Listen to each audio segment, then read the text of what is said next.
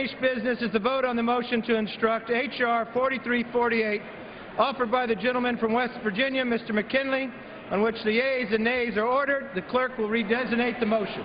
Motion to instruct conferees on H.R. 4348, offered by Mr. McKinley of West Virginia. The question is on the motion to instruct. Members will record their votes by electronic device. This is a 5-minute vote.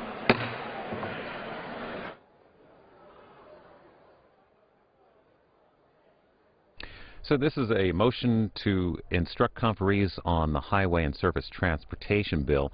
It would instruct House appointees to agree to the Senate version of the legislation and remove a provision that provides grants to cut down on the level of distracted driving in the country. Funding for the program ends at the end of this month. No more votes after this today. We're expecting more debate on two other motions related to the Highway and Surface Transportation Bill. Votes on those would happen sometime next week.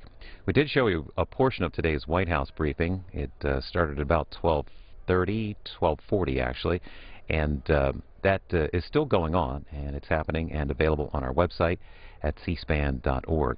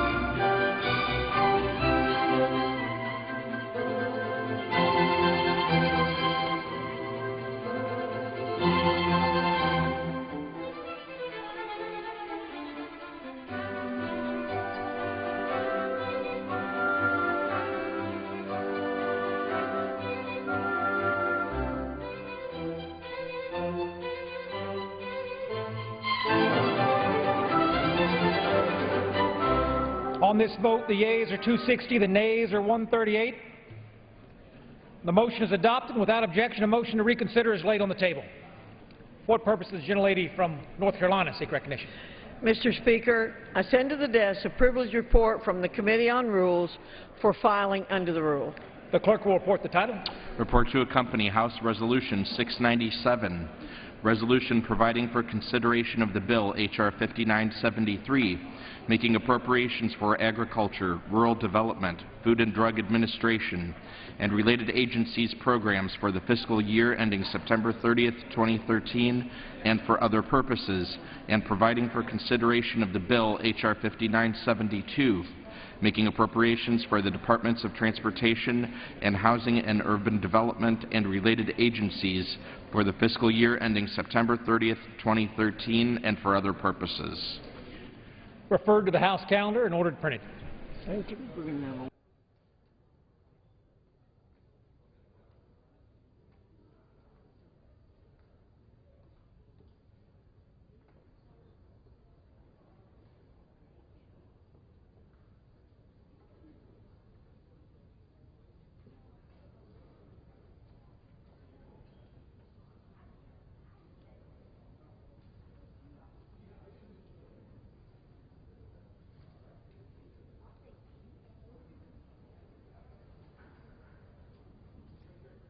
The gentleman from Maryland rise. Mr. Speaker, I ask unanimous consent to speak out of order for 1 minute for the purposes of inquiring of the Majority Leader the schedule for the week to come.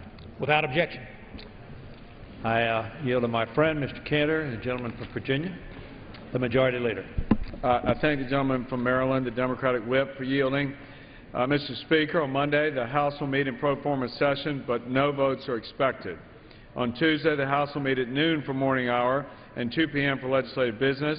Votes will be postponed until 6:30 p.m. On Wednesday and Thursday, the House will meet at 10 a.m. for morning hour and noon for legislative business.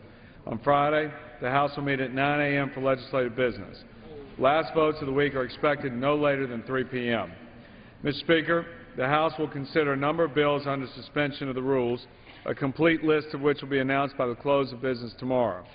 In addition, the House may consider 2 appropriations bills next week, H.R. 5972, the Transportation, Housing, and Urban Development Appropriations Act, and H.R. 5973, the Agricultural, Rural Development, and Food and Drug Administration Act. Members are advised that the House will begin consideration of one of these 2 bills after the 6:30 p.m. vote series on Tuesday and should expect an additional late evening series of votes on amendments. Again, Mr. Speaker, that is on Tuesday. The House is also scheduled to consider a privileged resolution finding Eric H. Holder, Jr., Attorney General of the U.S. Department of Justice, in contempt of Congress for refusal to comply with the subpoena issued by the Committee on Oversight and Government Reform. Finally, I expect the House to consider legislation dealing with both the expiring authority for our nation's highway programs as well as the pending increase in the federal subsidized student loan rate.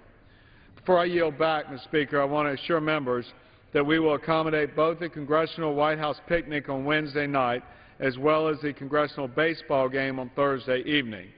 Debate may continue on appropriations amendments after the picnic and during the baseball game, but during those events, no votes will take place. I thank the gentleman and yield back. I thank the gentleman for yielding. Obviously, the gentleman has spoken to a number of very important pieces of legislation, and I want to talk about those, and then I want to talk about what I believe to be a diversion from the important business of this country. But I will get to first the Highway Conference. On Friday, there will be 100 days since the Senate's passed a bipartisan bill, a bill which had 75 members of the United States Senate for it. That conference has not yet reported out. I understand there is some activity on that. The House overwhelmingly voted for the Walls MTI that said the conferees ought to report out a conference report by tomorrow. I don't know whether that's about to happen. Today is tomorrow. But we will see whether or not it proceeds. Perhaps the gentleman can give us some information on that issue. I've offered a motion, as the gentleman knows, to instruct to give House up or down vote on the Senate bill if we can't wait for a bill that comes out of conference. Clearly, if it doesn't come out of conference, it's going to cost us a lot of jobs. It will not protect the 1.9 million jobs that the Senate bill protects, and it will not create approximately 1 million more additional jobs. As the gentleman knows, it is our view we've been considering a lot of legislation which does not create jobs, does not impact positively the growth in our economy, but I think there is little dispute that the highway bill will in fact do that. And in addition, there's been a lot of talk about certainty. I think, and I agree with the premise that we ought to give certainty to the economy and to employers and employees and to states and subdivisions and private sector contractors. Obviously, if we don't extend the highway bill, that will not be the case. In fact, there will be a very uncertain world in which they will be operating. So can my friend tell me what the status of the conference is, if he knows? I will tell you that, very frankly, the Democratic conferees do not know the status of the conference, and I will yield to my friend. Mr. Speaker, I thank the gentleman, and I would say to the gentleman, the conferees continue to work in a bicameral nature. The discussions are proceeding between Chairman Mica, Chairman Boxer, and as the gentleman knows, I have said before, we are desirous of seeing a bill done, as the gentleman said, to afford more certainty to the folks who are relying on the funding of our nation's transportation program. And we would certainly think there would be a huge benefit to producing a bill prior to the expiration of the program next week. But knowing full well, none of us, or most of us, do not want to see any kind of shutdown in the funding, that we would be prepared in any way to make sure that does not happen. But the intention is to allow these conferees to continue to do their work, and hopefully we'll have a bill to vote on next week. I yield back. Well, I thank the gentleman for that information. I hope the gentleman is correct. My concern, and the concern on this side, continues to be the position as Mr. Schuster, who is one of the ranking members and whose dad, of course, chaired the Transportation Committee at one point in time. There was a story that Schuster acknowledged that the House GOP's leadership's inability to pass its 5-year, $260 billion transportation bill, quote, weakens our hand in conference. And this is what concerned me, Mr. Leader. But he added, quote, it's not an option to give away the House position, close quote. Now, he was referring to, of course, a bill which has not passed this House, has not even been brought to the floor of this House. That article went on to say House Republicans say they are willing to walk away from the highway bill talks if they cannot get what they want. Now, this was an interview. I see Mr. Schuster on the floor, and Mr. Schuster's a friend of mine. I'd be glad to hear what he has to say on that matter, and I'll yield to him. Well, I thank the gentleman for yielding, and what I was referring to is we did send over a position on our extension, and that was the streamlining that we wanted in our original bill, but was in the extension. So that's what I was talking about. That's the House position, and as far as I can tell, things are moving in a positive direction. So, but I guess we'll be debating your motion to instruct a little later. Well, I thank the gentleman for that information. I certainly hope that we are moving in a positive direction, because we've been a long time getting to resolution of this matter. Next, I would like to ask, you indicated that student loans may be on the calendar as well. Well, but before I do that, well, no, student loans be on the floor as well. Can the gentleman tell me what his expectation is on that, if he knows? Mr. Speaker, I'd say to the gentleman, it has been our position all along that we do not want to see the expiration of the of the funding of the program to impact the students that right now are struggling. And we have presented to both the White House as well as the gentleman's side of the aisle here in the Capitol various ways of accomplishing that end in a responsible manner, in a fiscally responsible manner, so that we're not digging the hole any deeper, we're not incurring any additional debt in order to do that, and thus far have not seen a willingness on the part of the White House. I am aware that there are discussions ongoing on the other side of the Capitol to see if there can be some resolution on this issue. And that's all I can say to the gentleman as far as I know. I yield back. Well, I'm hopeful that we can resolve this in a way that is agreeable to at least the majority of both houses and to the President of the United States, because if we don't, as the gentleman knows, we're going to increase interest rates by doubling them from 3.4 to 6.8%. Today's college students are leaving with an average of $26,000 in debt. This would add another $1,000 of debt to those students. Right now, with students owing more than $1 trillion, placing more debt on their head, and I would urge us, therefore, to come to an agreement, that both sides could vote for. Obviously, as the gentleman knows, the House bill that passed was a pay-for that Democrats didn't vote for here, and I think it was well known that the Senate would not agree to that, so I'm hopeful that we do reach an agreement that will provide for its passage. Now, let me ask the gentleman, we have, of course, made the representation that we ought to be focused on jobs. We believe that's critically important, and we believe that ought to be the focus of this Congress. It's the focus of the American people.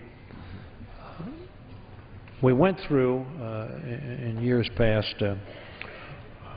distractions. You say with just some 30 full days left between now and the election, that you're going to bring up a resolution that came out of committee, as I understand, yesterday, without much time for consideration or deliberation, a very, very serious matter. Attorney General Holder, of course, has been involved in making sure that that votes are not suppressed all over this country. He has, in my view, conducted himself in a way that brought credit to the Justice Department, to himself, and to this administration. I don't know. Well, let me ask the gentleman. How long do you expect to spend on this motion? I don't think any of us have seen the final bill that's going to come to the floor, or the resolution that's going to come to the floor suggesting that Mr. Holder be held in contempt. I don't think anybody outside of the committees has had an opportunity to consider this very weighty, important matter, very disruptive matter, if I will say, and distracting matter. What procedure does the gentleman suggest is going to be pursued next week on this matter? I yield to my friend. Mr. Speaker, I'd respond to the gentleman. I think the gentleman does know this is a privileged resolution of which he speaks, and it would be subject to the 1-hour rule, just as privileged resolutions were under their majority, Mr. Speaker, and we'll expect to proceed accordingly. Yield back. I thank the gentleman for that information, which means that a matter of great weight is going to be brought to the floor within just a few days of being passed out of committee, with a relatively short period of time for either debate or for consideration. There is, of course, precedent, and the gentleman's correct. It is a privileged resolution, and I understand the rules under privileged resolutions, but I do understand that this is a matter that's going to require a very careful, judicious, if I can say, consideration. And to bring it up at a time when we ought to be focused on jobs, when you're trying to do two appropriation bills, when you're talking about the highway bill and we're talking about the student loan bill, and to treat it as somewhat of a suspension bill provision with little time to really have it discussed with the seriousness that the subject matter requires, I would suggest to the gentleman that this is going to be not only a distraction, but an unfortunate taking our focus off creating jobs here in America. I yield to my friend if he wants to make a comment. Mr. Speaker, I'd say to the gentleman, this is an issue of making sure that the American people are given an opportunity to have all the information surrounding the issues involved with the Fast and Furious program. This is an issue that we feel, as has been indicated by the actions of Chairman Issa, that in acting with all reason, asking of the administration and the Attorney General to produce certain documents, the Attorney General having agreed to produce certain documents, then refusing to do so. Chairman Issa, leading up to the vote in committee the other day, had said all along if the Attorney General had produced the documents that there be a postponement of the hearing. And in the same fashion, Mr. Speaker, I say to the gentleman, the Democratic whip, if the Attorney General would do what it is he committed to do and produce the documents, we'll postpone the vote. We've not seen any indication of that. He has not done that, and that's why I've announced the vote. I yield back. Let me ask the gentleman, does the gentleman intend to go to the Rules Committee to get a rule or bring the privilege resolution directly to the floor? I yield to my friend. Mr. Speaker, I would say that some of that is done in discussion, but this resolution does have privilege. Yield back.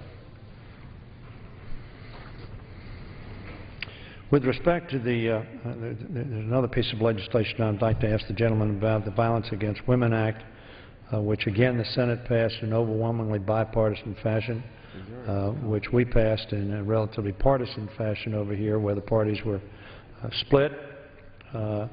Will the gentleman tell me whether or not he knows the status of that legislation and whether or not we expect to consider that anytime soon? Mr. Speaker, I would just say to the gentleman, as he knows, the Senate has the so-called blue slip problem with its bill, and that is about as far as I know as to progress in the Senate. As the gentleman knows, we passed the bill here in the House, did so recognizing the suggestions, incorporating the suggestions that the GAO had made as to how to streamline the grant programs and the Violence Against Women's Act to allow for dollars to reach victims in a more expeditious manner. We wholeheartedly support the passage of that, as the gentleman saw when it passed the House. Would like to see a resolution on this. Yield back. I thank the gentleman. As the gentleman knows, we believe that the bill that passed the House on violence against women frankly left out a lot of women, reduced the scope that the Senate passed with, again, a bipartisan vote, with frankly all the women on the Republican side of the aisle in the United States Senate voting for the Senate bill. We think the House bill restricted the coverage of that bill. It seems to me that we ought to be against violence against all women and other persons that may be subject to domestic violence, so that we would hope that that matter could be resolved, frankly, along the lines of making sure that all people were protected from domestic violence. Lastly, can I ask the gentleman what he expects the schedule for the balance of July to be? And again, I would reiterate, as the gentleman knows, we have very, very few days left, less than 30 full days between now and the election following this week. There are another 8 days that are 630 days, or some number, either 7 or 8, 630 days. So we don't have very much time to deal with some of the pressing problems, including dealing with middle class tax cuts. to make sure that working people in this country who are having a hard time making ends meet don't get an increase in their taxes on January 1st. Can the gentleman tell me what he expects the schedule to be in the month of July? And I yield to my friend. Mr. Speaker, I respond to the gentleman and say to the gentleman that, again, if he looks at the schedule, we are scheduled and have been in accord with that schedule in session more days this year than we were in a similar year last session. So I would say to the gentleman the schedule is right on track. The predictability, the certainty of this schedule has allowed for the work to continue, and we will be here throughout July. Our intention is to continue to focus on job creation. We will be looking, obviously, towards the Supreme Court and what its actions may bring next week on the issue of Obamacare.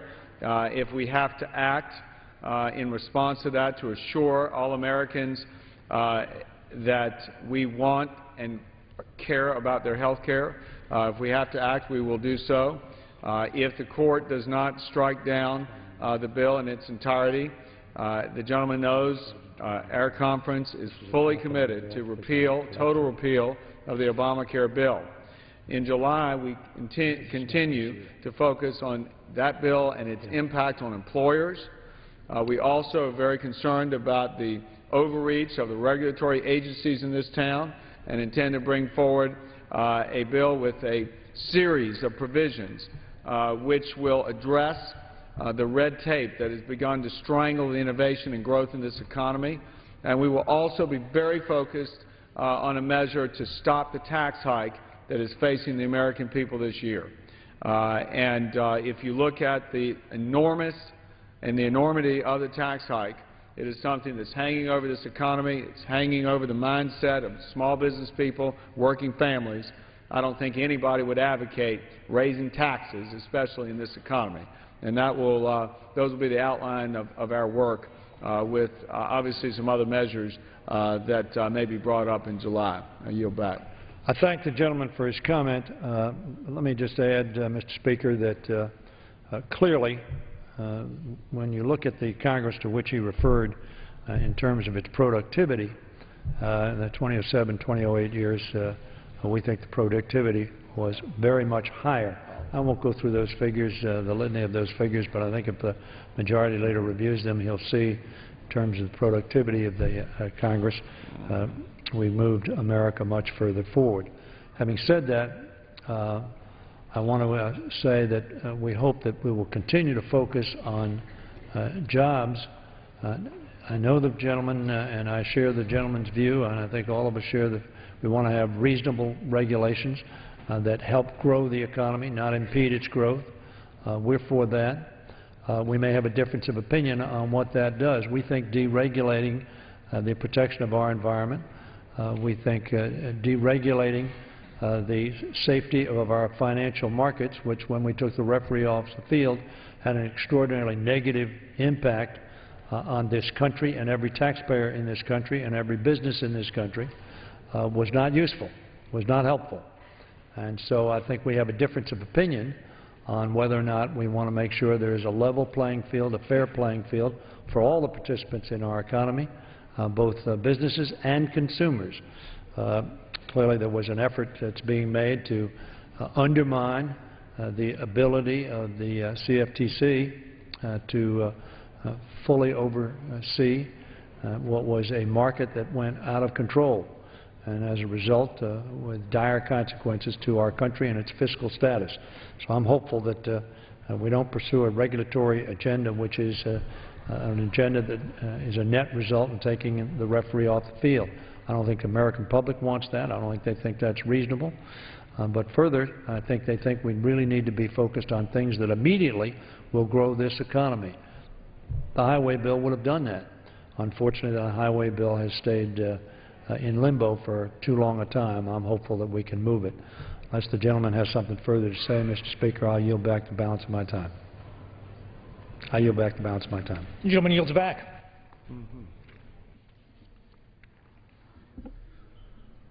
For purpose, the gentleman from Virginia rise. Mr. Speaker, I ask unanimous consent that when the House adjourns today, to adjourn to meet at 2 p.m. on Monday next. Without objection.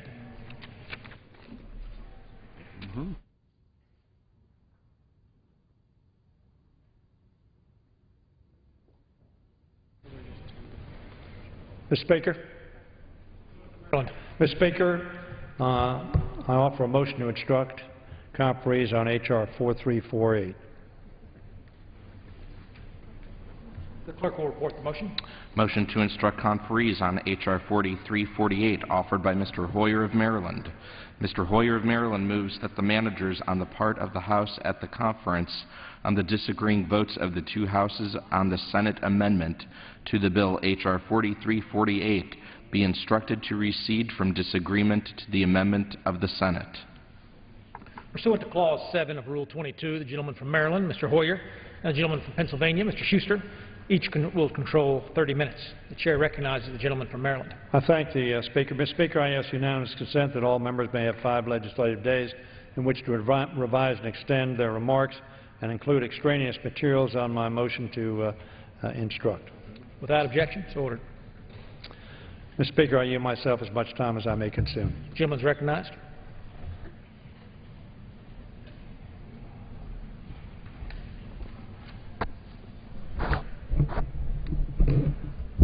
Mr. Speaker, tomorrow will mark, as I said a little earlier, 100 days since the United States Senate approved its bipartisan compromise highway bill in the United States Senate.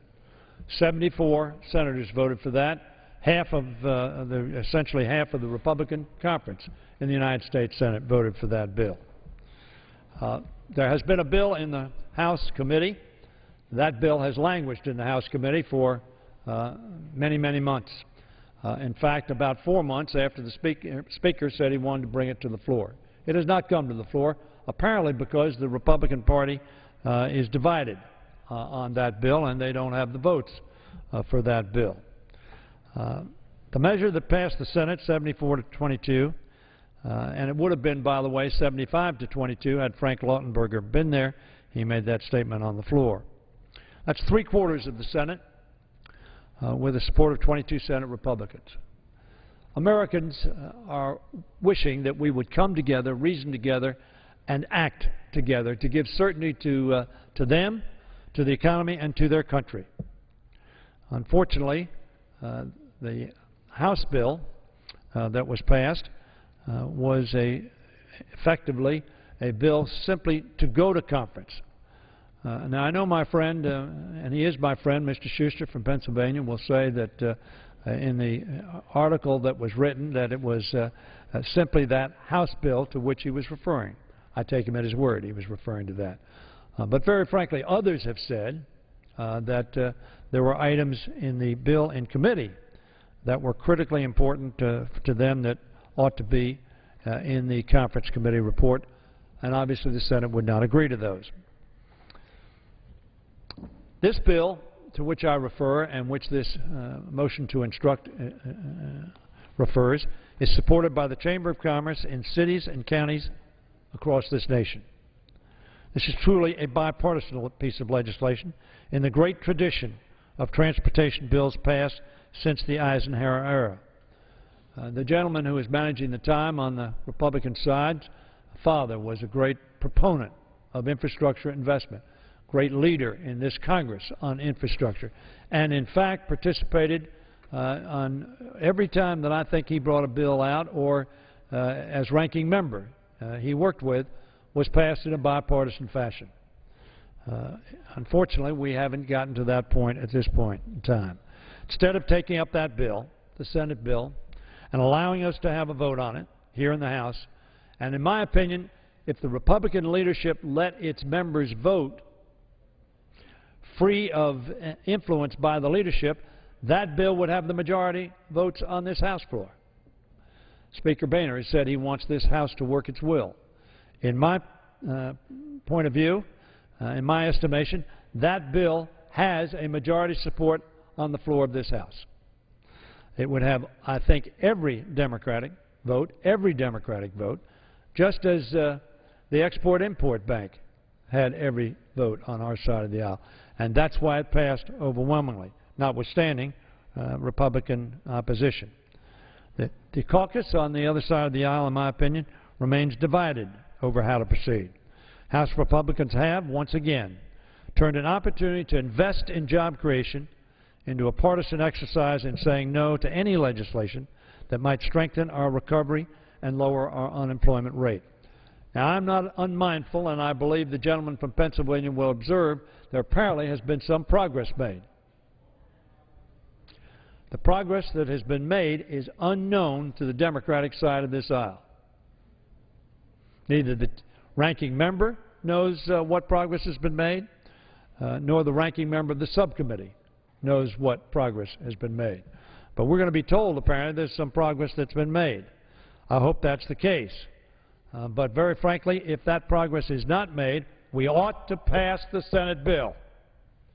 When presented with a real chance to lead, frankly, Republicans, in my view, too often have walked away.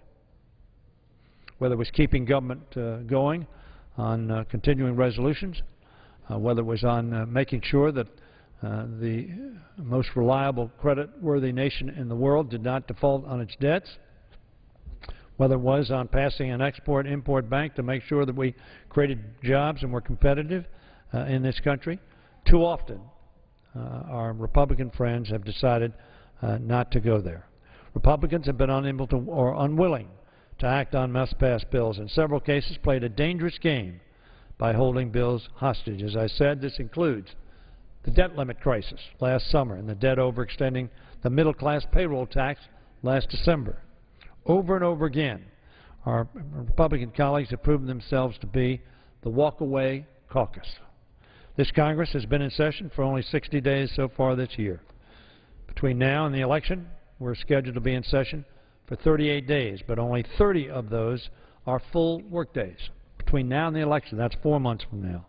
30 days between today, June 21st, and the election in November. With one wasted opportunity after another, they've earned the 112th place in history as truly another do-nothing Congress, a phrase made famous by Harry Truman. Mr. Speaker, my motion is simple. It instructs House conferees to agree to the Senate's version that is based on bipartisanship and doing what's right for our economy. What does that bill mean? The Senate bill leverages federal funding to protect 1.9 million jobs. Why is that important? Because we lost 28,000 construction jobs last month alone. Why? Because we failed to pass this bill. In addition to the 1.9 million jobs that this bill would provide, it would provide another 1 million jobs as we expand transportation opportunities. In my home state of Maryland, nearly 29,000 jobs are supported by federal transportation investments. Those are jobs of families who are paying taxes, sending their kids to school, buying groceries, buying goods and services, and supporting our economy. In Speaker Boehner's home state of Ohio, over 55,000 jobs are supported by this bill. And in Virginia, Republican leader Cantor's home state, almost 40,000 jobs are on the line. That highway funding expires July 1st, just a few days from now. For the sake of all these workers, for the sake of all these families who rely on these jobs, and for the sake of all those workers and families who would be advantaged by the passage of these bills and the jobs that it will create, not only save, but create. In Maryland, in Ohio, in Virginia, my colleague Mr. Moran is here, and across our country. Ladies and gentlemen of this House, let's pass a transportation bill that isn't simply another short-term extension. Such extensions provide no certainty to the businesses that rely on sound infrastructure to move goods to market. Let's pass the long-term reauthorization we need that will help put our economy back in drive, not in neutral and not in R, not in reverse. Don't take my word for it, why this is so important and so urgent. Listen to President Ronald Reagan, who said in 1982, and I quote, and I'm sure, frankly, the gentleman's dad would have supported these statements, quote, Ronald Reagan, the time has come to preserve what past Americans spent so much time and effort to create, and that means a nationwide conservation effort in the best sense of the word. America cannot afford to throw away roads or disposable transit system. Ladies and gentlemen, it's not too late for this do-nothing Congress to make a U-turn and get back to work. It's not too late to help heed President Reagan's wise words. It's not too late to provide our businesses with the certainty they're asking for. I urge my Republican friends to start working with Democrats to make the investments we need to grow jobs and strengthen our competitiveness before it's too late. Frankly, that's what the American people expect. Let's, for once, not disappoint them. Let's pass this motion and work together to move this country forward, and I reserve the balance of my time. The gentleman reserves. Gentleman from Pennsylvania.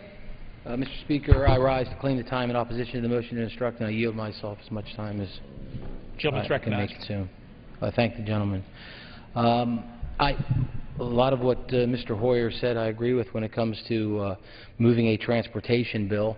I think it is important to America, and our infrastructure is the backbone of our economy, and we all know, I think, that it's in many places in the country it's crumbling, and we need to, here in Congress, do our job. But this motion to instruct the conferees to accept the Senate bill in its entirety is contrary to the purpose of having a House and a Senate conference. And I know my friend from Maryland has been one of the great defenders of this institution, and to suggest that we should just up and take the Senate bill is a bit surprising to me that the gentleman would do that. As I said, he's been a real champion to make sure that the House maintains its position, and he's always been a strong defender. So a little surprising. Also, I'd just like to remind my Democrat colleagues, because we've been debating this bill for the past several months, as my colleagues sometimes need to be reminded that when they controlled both the House and the Senate, they weren't able to get a bill out of full committee in any basis,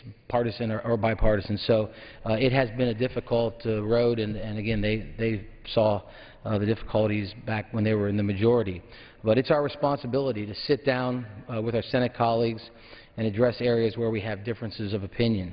And I might add, too, that there's a statement that just went out from Chairman Boxer and Chairman Mica, joint statement that reads, "The conferees have moved forward toward a bipartisan, bicameral agreement on a highway reauthorization bill.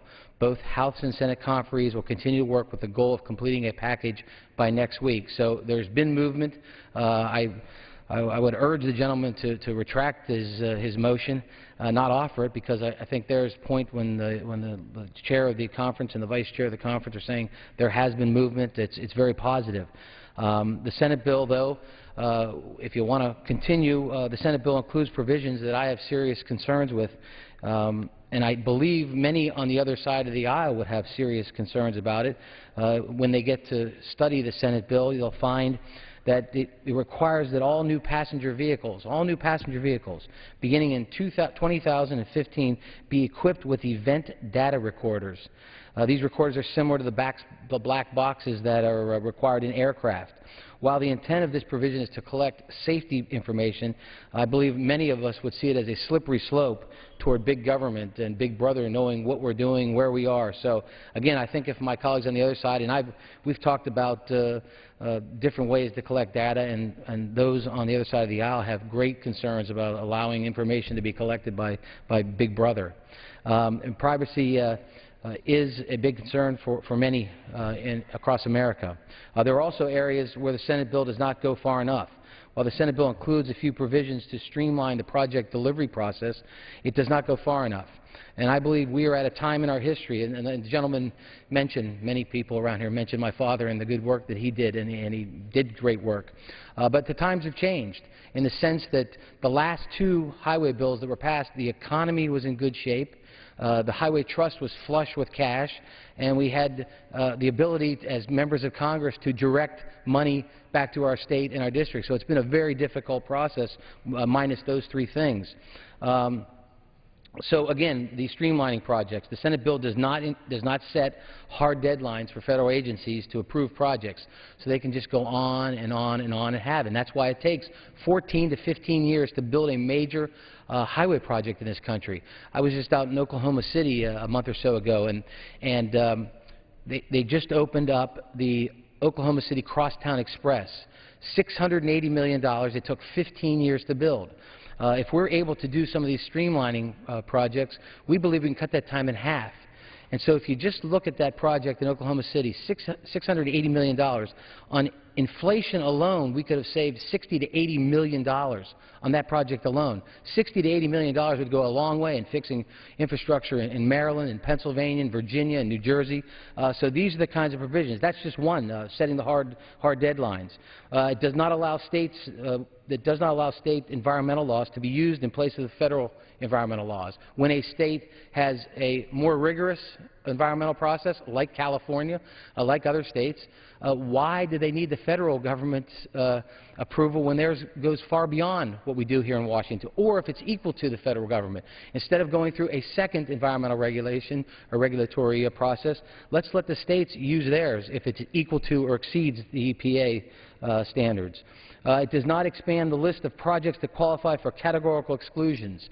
What our categorical exclusions are: if you're going to replace a bridge with another bridge in the same footprint, if you're going to expand a roadbed in the current right-of-way, it would allow there to be an abbreviated, a faster review process, so that we can get those bridges built faster. We can get those lanes added quicker. And again, what it comes down to is saving money. Time is money. I think we all know that. And it also does not expedite projects that are being rebuilt due to disasters.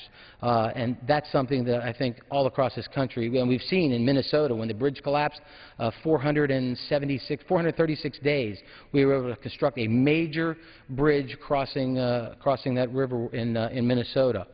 Also, program consolidation is another important reform that the House has been pushing. The Senate has been pushing to add 2 new programs at a dollar cost of $3 billion a year. At a time when the Highway Trust Fund is going broke, we should be focusing our limited transportation dollars on consolidating programs and eliminating wasteful programs, not creating new ones. Funding flexibility for the states, another critical point. That allows the states to fund the most economically significant highway and bridge projects in their state. The federal government should not mandate the states to plant flowers and beautification, even bike paths, which I've been a big supporter of bike paths in the past. But today, when we have bridges crumbling, when there's safety in question, it's in good conscience we can't tell states to spend that type of money. But if they want to, they can. They can opt out. They can spend that money if they so desire. But again, I think this is not a time when the federal government should be telling states to spend monies on projects that aren't going to be the most beneficial to their constituencies. We need to focus those resources. These are issues that are not addressed in the Senate bill and should be addressed in this conference. And from the statement that I read earlier, I believe we are moving in the direction to adopt much or some of what I've just talked about. So I urge my colleagues to oppose this motion. I would urge the gentleman, my friend from Maryland, to step back again at a time when we're getting so close. As the gentleman full knows, he's been in this institution long enough and negotiated many significant pieces of legislation. This is not a time for us to be out here talking about it, but to hunker down, make sure the conferees, the 2 chairmen, are able to move forward and to get a bill that's going to benefit America. And with that, I reserve the balance of my time. Gentleman reserves. Gentleman from Maryland. Thank you, Mr. Speaker. I yield myself 30 seconds. Gentleman's recognized. I want to say to the gentleman, the items that he mentioned, some of which we may agree on, some of which we may not agree on, frankly could have been included in a bill that the House could have reported out of committee, brought to the floor. That didn't happen. What we did was, with the inability to pass a bill that came out of your committee on the floor of the House, we then repaired to what was essentially a shell of a bill to go to conference. The problem that I have with the gentleman's statement is I hope the statement that we may be getting there is correct. But if we may be getting there, we're getting there because we've constantly done motions like this, 30 more seconds, constantly done motions like this to get us to issue. We're talking about some 2+ million jobs. That's why the Chamber of Commerce is involved. That's why counties, states, and local municipalities are involved, saying come to an agreement. Very frankly, the bill that we passed here had some things that didn't relate to transportation. What the gentleman's mentioned are items that dealt with transportation. Your bill, as you well know, had items in it which were clearly not acceptable to either the President of the United States or which were not unrelated to transportation. The gentleman has 30 additional seconds. The gentleman hasn't mentioned any of those. I'm pleased that he hasn't mentioned those. I hope that the House Republicans have now decided that's not going to be the litmus test for whether or not we create jobs and save jobs in the transportation field and give certainty to contractors and to public entities. At this point in time, I yield 2 minutes to my good friend from New Jersey, Mr. Sears. The gentleman from New Jersey is recognized for 2 minutes.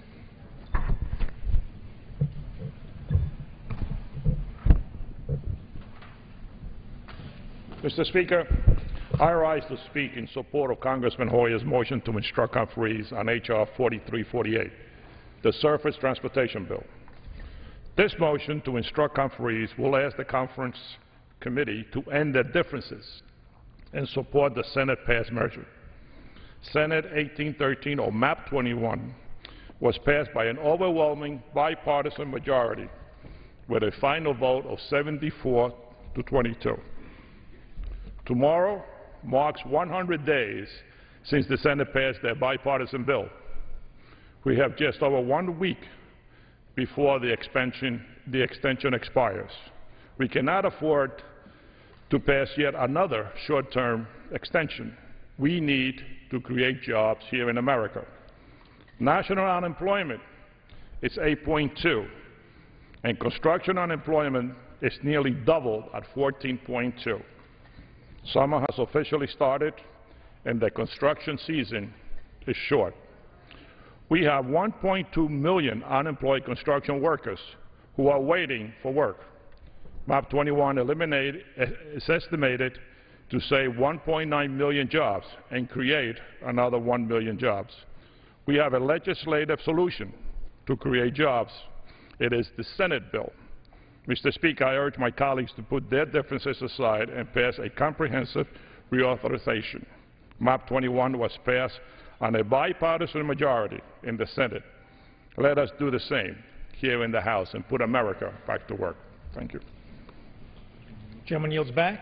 Gentleman from Pennsylvania. I yield myself 30 seconds. Gentleman's recognized for 30 seconds. Just in response to my good friend from Maryland, I'm glad he brought up some of those other provisions, and they are job-creating provisions. The RAMP Act, for instance, will unlock the Harbor Trust Fund so we can invest in our ports, which I know the gentleman has a major port in Maryland.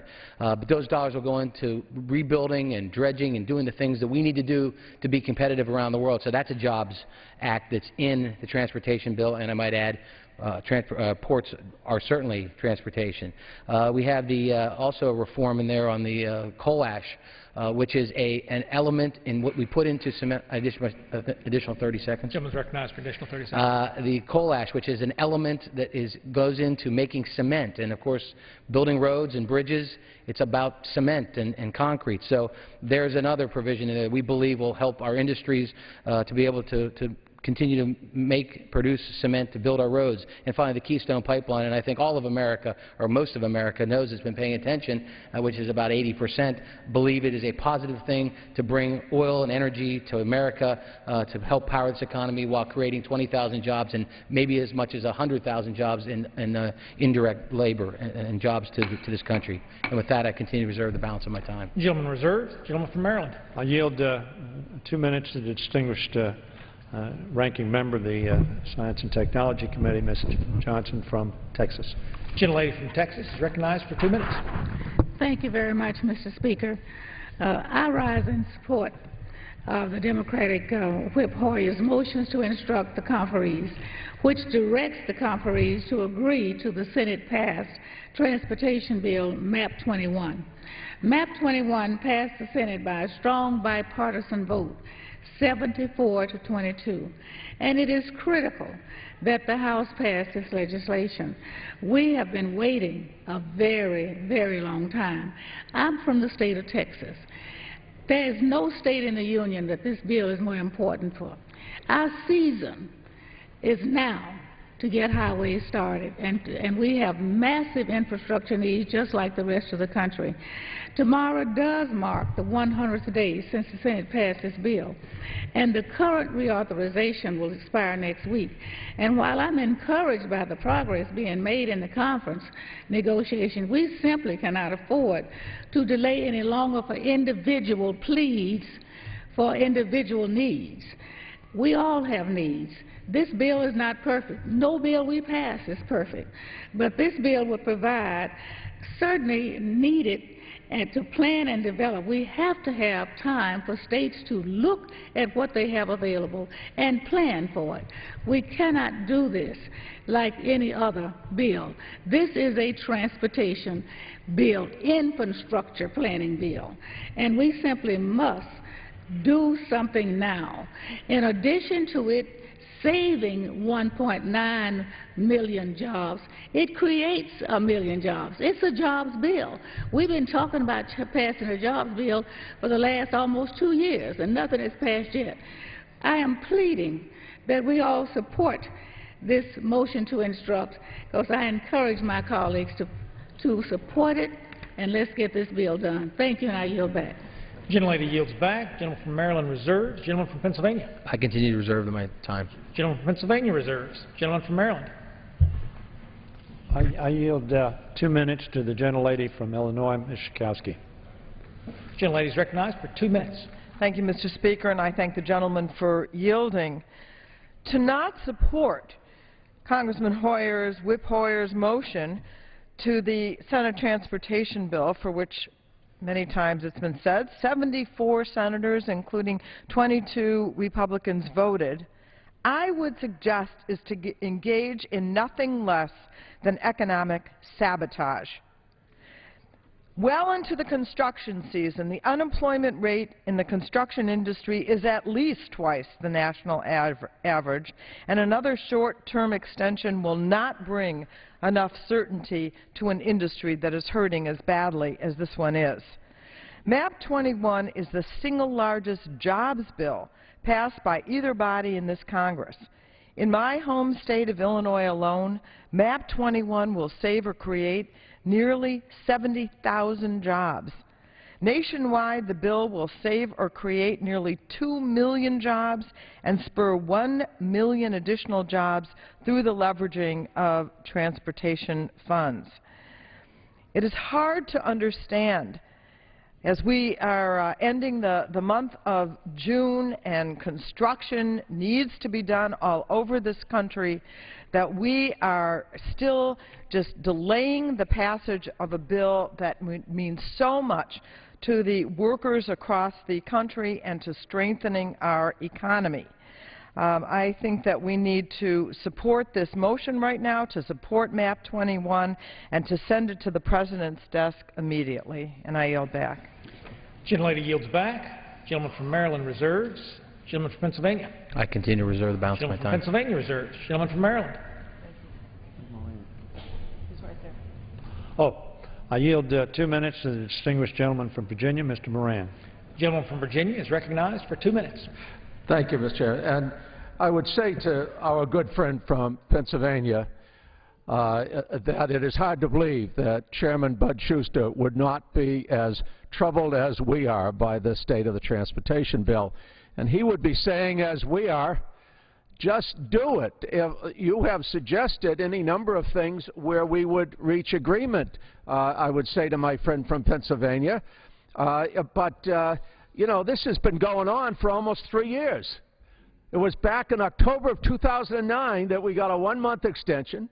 Then we extended it for 48 days, then 72 days, then 16 days, then 9.5 months, then 2 months and 4 days, then 6 months and 25 days, then 6 months and 91 days, and now we're talking about another 3-month extension.